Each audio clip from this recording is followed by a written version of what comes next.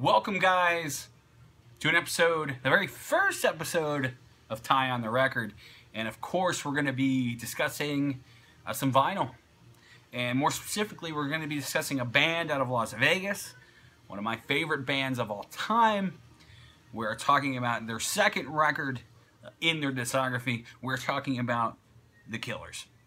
And we're more specifically talking about Sam's Town, but we're talking about the 10th anniversary edition, right there, 10th anniversary edition of Sam's Town, 2006. It's hard to believe that's been 10 years ago. Seems like just yesterday, the Killers were in their infancy and trying to follow up the juggernaut that was Hot Fuss. And Sam's Town, for some people it did it, for some people it didn't. It is a very different record. That's one reason I respect the Killers a ton, is because every record they have is different. Battleborn compared to Hot Fuss, they're a completely different band than what they once were, sound-wise. But let's stick to Sam's Town itself. Now, this is, like I said before, the 10th anniversary edition pressing of their second LP.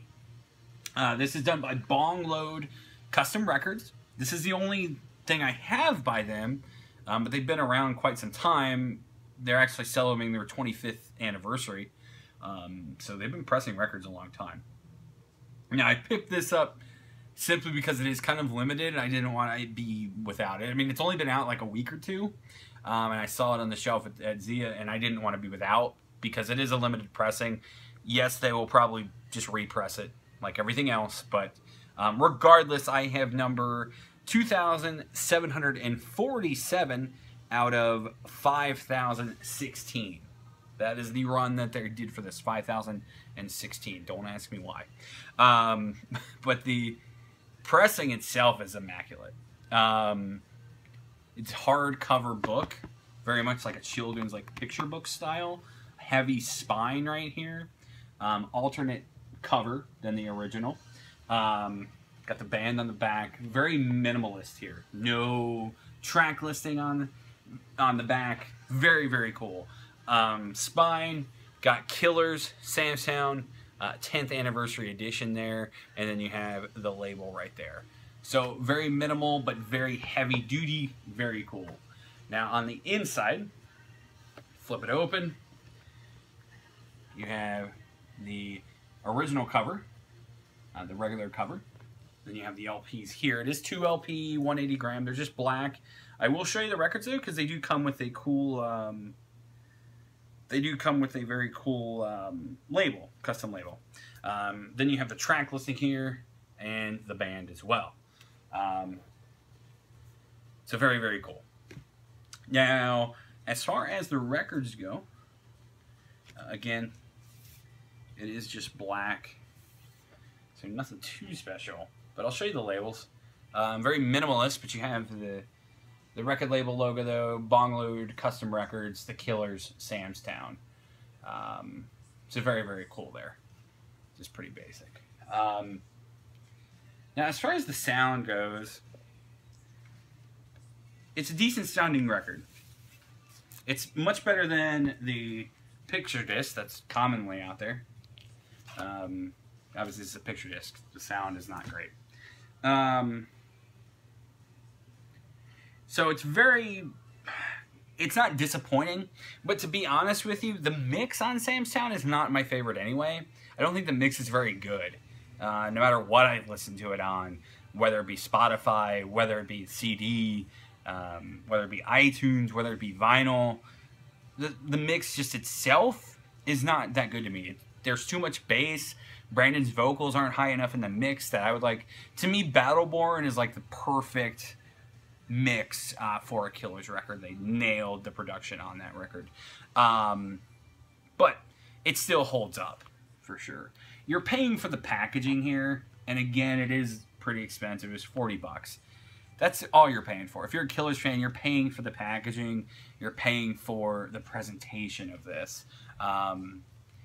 Now, this is kind of a godsend, though, because it's very cool to have something that is not in a picture disc form. So that's very nice. Then they just like how they just did the Hot Fuss repressing. Obviously, that record is so expensive if you want the OG, so it's a godsend that they finally repressed that, which I don't have yet, but I'm ordering shortly. But I saw this and had to have it simply because it is limited, and I'm like, you know what?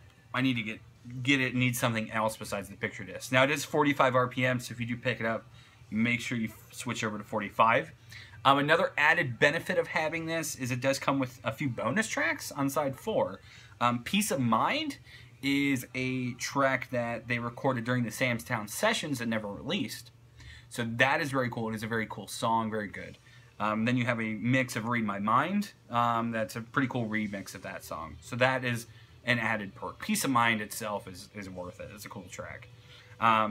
This whole record is good though, man. In hindsight, it's great. I mean, Killers, if you ask me, they do not have a bad record for sure. But this record is very good, especially in hindsight when you re-listen to it. Sam's Town, When You Were Young, Bling, Confession of a King. All three of those tracks are excellent. That's all side 1. Those are great songs. When You Were Young is obviously the big single off this record.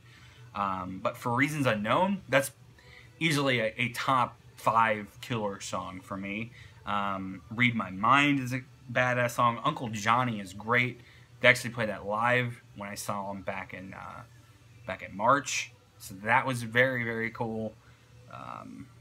Just a cool record and a cool pressing. If you see it and you're a Killers fan, I recommend pick it up if you want to drop the money. I mean, the packaging itself is so cool. The only downside of it, though, it is big. It's definitely bigger than a regular 12-inch. I think it's like 1.5 inches taller.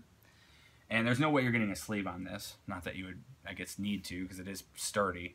But, yeah, it stands out next to the rest of your, collection. So that is a downside if you're anal about that type of stuff. You're putting stuff away. Also came with a sticker. Stickers are always cool. Extra swag.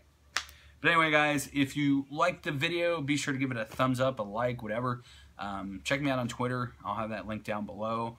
Subscribe for more videos. I'm going to try to do these fairly regularly. We'll be picking stuff out of my collection, showing recent pickups, doing show reviews, just showing swag that I have, signed stuff, just rando music-related things, mostly related to vinyl. But anyway, guys, I appreciate you watching, and we'll see you next time.